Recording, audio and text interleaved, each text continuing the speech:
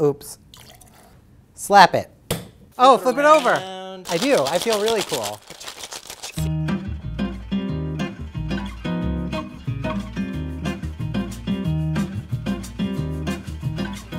This is, hi. Oh, hey. Hey. Hi, my name is Eric from the Spruce Eats, and my one thing is to have Tom from the Clover Club show us how to make a cocktail so you can look cool at your New Year's Eve party. I have no idea why you shake a cocktail, how you shake a cocktail, how to look cool while shaking a cocktail, and I want to learn that. Okay, so we can back way up. There's a lot to talk about. The main reason that you shake a cocktail, well, obviously it's to mix all the ingredients. Also, shaking is the best way to get something really, really cold. Any cocktail that has citrus juice in it or any fresh non-alcoholic ingredients should be shaken. And then concurrently, anything that has all alcohol-based ingredients, like something like a martini or a Manhattan, should be stirred. Today we're gonna do a play on a margarita, sort of with some holiday theme in there. Did they tell you that tequila is my favorite? Is that why you brought this drink? You did mention that, although I didn't know that. Oh, actually, you know what? Yes, I was told.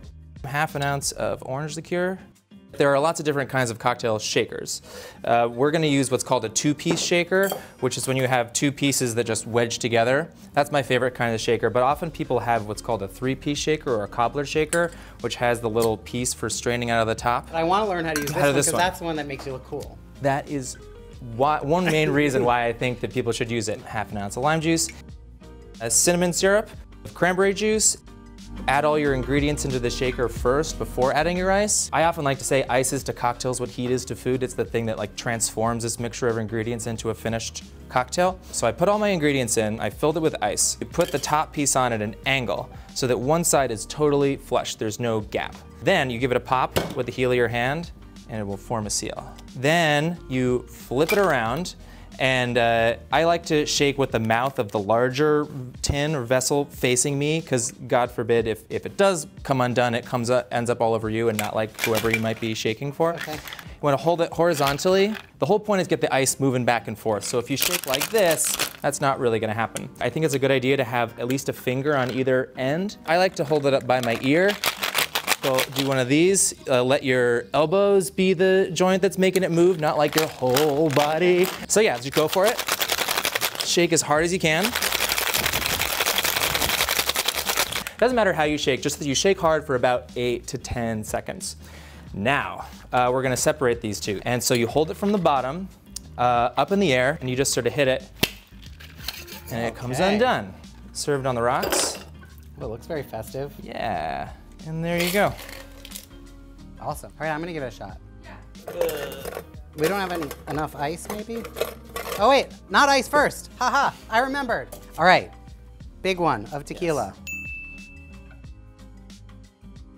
Orange liqueur. Like little tip, yeah. Not the thing you're doing wrong, but just like as a helpful tip when you're, it's called jiggering. Little side fact that the name jiggers is just because in the 19th century when this thing was invented, no one could think of a better name for it, and they just called it a thingamajig. And jiggers is short for that. Anyway, holding it right next to the vessel, the shaker is good as opposed to on top, because then you have to move it to pour it. Cranberry juice, little guy. Oops. All right, now the ice. It's time for the ice. Now it's time to light the fuse. This ice is hard to get out. This I'm gonna remember. This goes in here. Slap it. And you would maybe test it first. Oh yeah. And then I'm gonna do this. Right, and ideally maybe, it looks great, but I would say flip it around. I do, I feel really cool. So then I have to karate chop in the right spot. Just hold it up, and not on the table and around the seam, because that'll absorb the shock. Right and it's sort of like the heel of your hand. Okay. Yeah, exactly. Okay, I'm gonna do it, guys. No. No, you got it, you got it. Oh, I did get it. You did. Look at that. That like crack, that's the air escaping. Let's do this. Okay, you did a great job. Congratulations. I feel good. You looked good. You looked cool. Yeah. We're just gonna throw a garnish on these just for some color contrast. We'll throw in some orange slices, and because there's the cinnamon in there, a cinnamon stick. This is a totally professional looking, delicious tasting cocktail for your holiday party. It looks amazing. To our accomplishments, to your accomplishments. Cheers. Thank you so much. Oh, so good. So good. Nice work. Thanks, man. Tom, thank you so much for coming in. My pleasure. And if you want to check out Tom, go to the Clover Club and you don't. If you enjoyed learning how to make this cocktail, please check out more One Thing videos on the spruceeats.com.